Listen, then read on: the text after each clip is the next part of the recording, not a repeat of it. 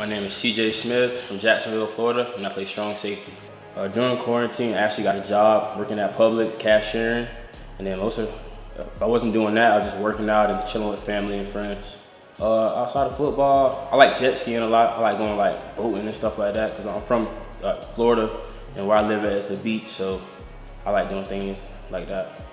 It means a lot, not only for football, but like just education-wise, like going to college, being the first person in my family to potentially graduate from college and get a degree. So that means a lot to me. You know, I had a good relationship with Coach Butter since high school. I knew him since high school, and Coach Mint, you know, he's a good dude.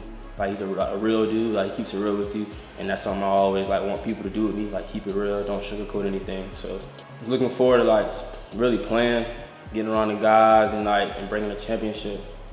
Be back to Campbell.